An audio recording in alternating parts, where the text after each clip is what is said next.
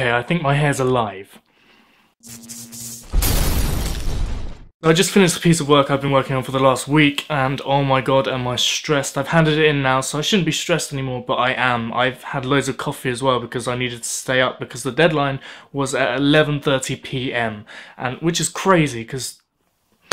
But anyway, now I've got loads of energy, and although I'm stressed, I decided I was going to make a video to maybe calm me down a little bit and make me feel a bit more positive about the whole situation, because this piece of work, man, it was... what should we talk about?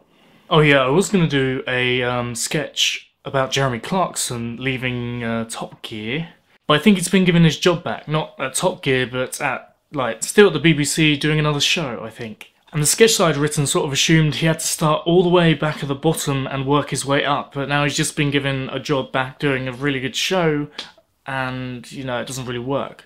So all it's left me with is a mediocre Jeremy Clarkson impression. And when I say mediocre, I mean mediocre. I only got like halfway through practicing, to be fair, though I'm really bad at impressions and accents and everything, so it took me like a month to get to this stage. Hello and welcome to Top Gear. Although this vine is dead, it still has better prospects than my career. Because it was a gardening program he was going to work on in my sketch. Spoilers. So now I have to think of something else that's relevant and topical, and if you've got any ideas, just put it down below so I can work on something, because I need something to distract me from university briefly.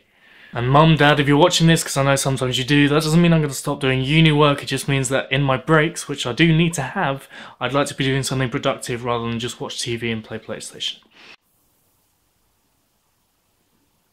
Anyway, I've had a long day, I need some sleep, but thank you for watching, thank you for listening, and I need to go and sleep. Did I say that already? You're beautiful. You know that. No, really you are. Thanks for watching. Goodbye. Okay, so I just looked it up, and that Jeremy Clarkson thing isn't necessarily true. He got offered to host Have I Got News For You on one episode, I think, and he pulled out of that, so yeah. Does that mean I still get to make my sketch? I don't know, it's not really topical anymore. This is the exact same thing I did with 50 Shades of Grey, and it was just too late. I left it too late, and it wasn't relevant. Nathan, sort your shit out. Okay? Bye-bye.